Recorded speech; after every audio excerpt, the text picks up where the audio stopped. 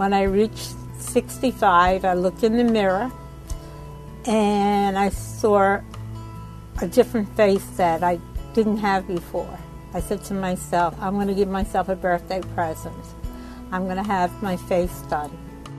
Dr. LeRoy has been like a friend. If I wanted something extra, he would say, no, this is enough. You have to be natural. And I would say, but please. He says, no, you're in my hands. I want you to look good. It really has changed my life completely. People stop me in the street and they go, you are so pretty. And it's like, I can't believe that strangers are coming over to me and saying that to me.